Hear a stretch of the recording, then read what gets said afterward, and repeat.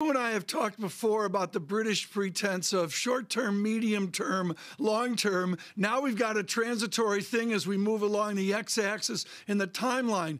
Does any of this make theoretical sense, or are we just kidding ourselves, massaging the unknown? Well, the Fed is being patient for a couple of very obvious reasons. Number one, they're not really sure where full employment is. Number two, they're not sure how fast inflation will rise once they get to full employment.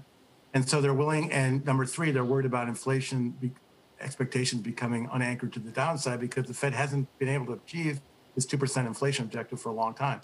So the change in policy is well motivated. The risk is that the Fed will be late.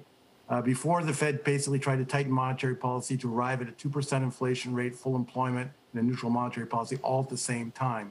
Now they're not even going to start to tighten monetary policy until they're at full employment, inflation's at 2%, and they expect inflation to move higher. So the Fed's going to be much slower to tighten this regime than in prior regimes, and that does create some risks for the economy. But you say it's a risk that they'll be late. Isn't it a commitment that they're going to be late?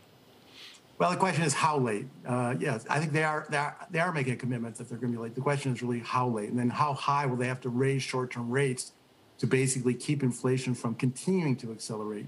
Now, the risk is, I think, that the risk is that recession will be more likely at that point because the Fed's going to have to move not to a neutral monetary policy, but to a tight monetary policy if they're following this new framework. So, Bill, this is a huge issue. And I think the most important question we can ask right now of Fed officials, and we asked it of Vice Chair Clarida on Friday, is how will they know if they're wrong on this transitory issue?